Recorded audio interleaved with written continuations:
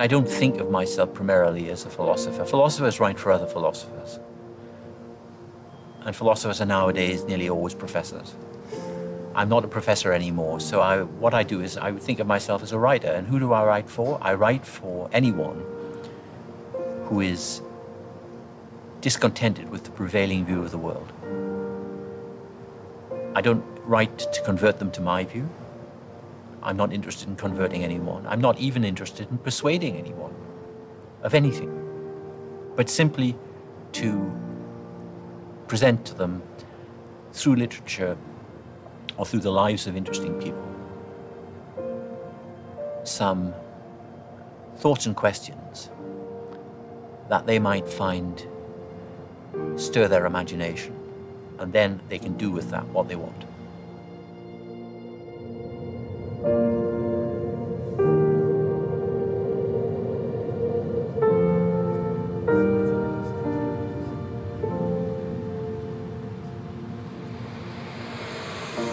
Londres, verão de 2013.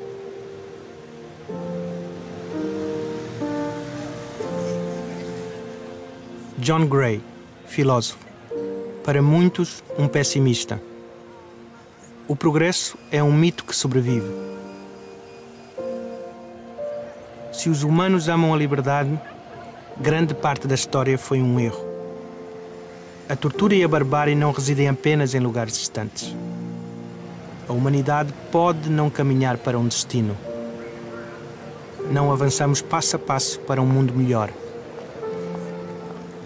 E a civilização liberal apoia-se em sonhos.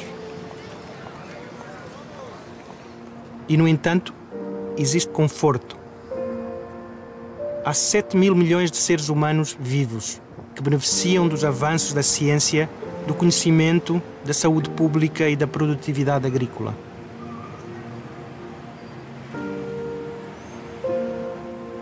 As mulheres e as minorias estão a vencer a luta pela igualdade.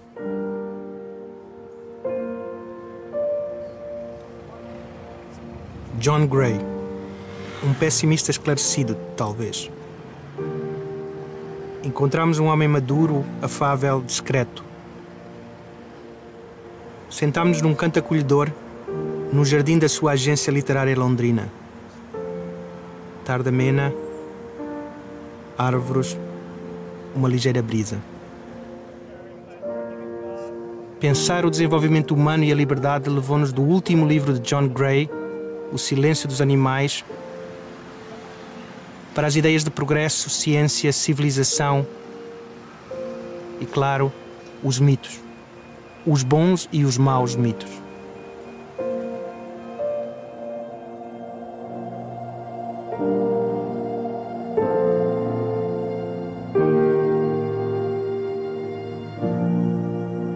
Do you think that progress is a useful idea? It's the idea of progress that is the chief modern faith that I'm interrogating. Not so much utopia, because nearly all modern believers in progress would deny that they're utopians.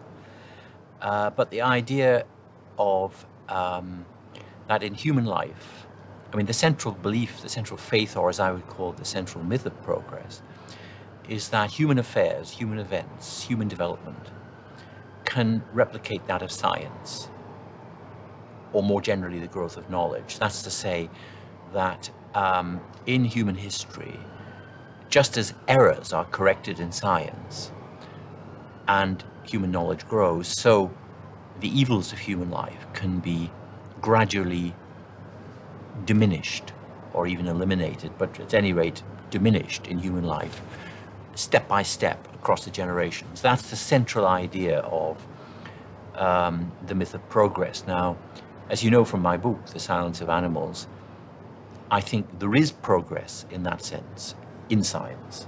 I'm not a postmodernist or a relativist about science.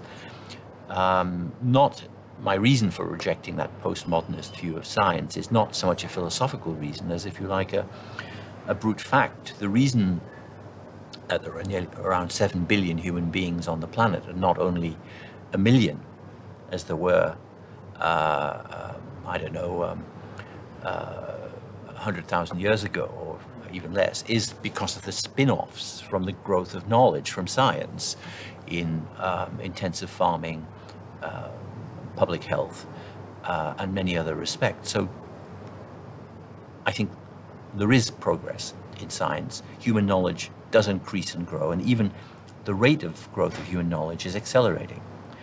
But the myth of progress is the belief that ethical and political life, or if you like, civilization, can advance in a similar way. And far from believing that, which, as you say, in the 19th century and the early 20th century was associated with imperialism, that belief. Later it became connected with communism.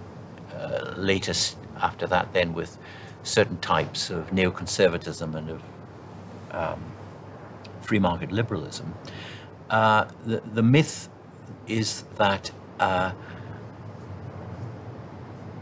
human life, human history, is tending towards a kind of steady, cumulative advance in which once a certain level of civilization has been achieved, it can be maintained and built on so that you later on you can ascend to ever higher. Now, this needn't be inevitable. Many people who think this don't think it's inevitable. And it needn't be tending towards what we usually think of as utopia, but it's a kind of steady progressive. Now, I think that is a myth, because if you look at the century that ended within our lifetimes, the 20th century, it's a period in which the level of barbarism was greater than ever before in human history, not only in scale, which was absolutely vast, if you like, experiments in barbarism in Nazi Germany, in Soviet Russia, and in Mao's China.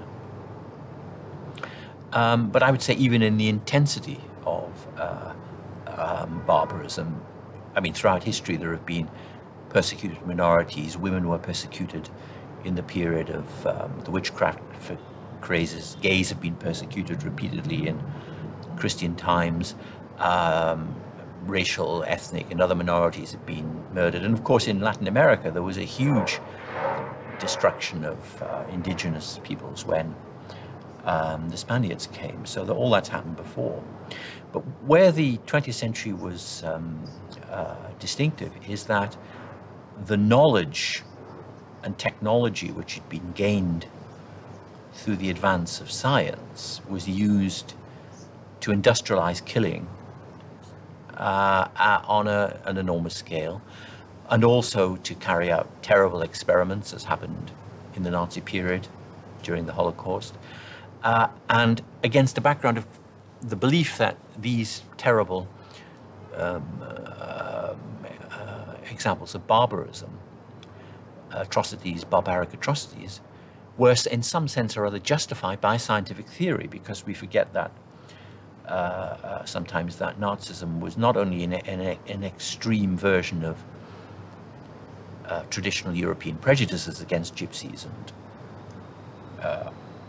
gays, as well as, of course, and primarily against Jews, but also that in the Nazi period, many of the Nazis believed that it had a scientific basis. That many of them took from 19th century German biologists' theories of racial hierarchy. So it was just a so-called scientific racism, just as in the Soviet Union, dialectical materialism was supposed to be scientific. So what's distinctive about the 20th century, I suppose, is that the atrocities that were committed, forms of barbarism that were perpetrated, were larger and more intense, but also they were supposedly backed by science, backed by reason.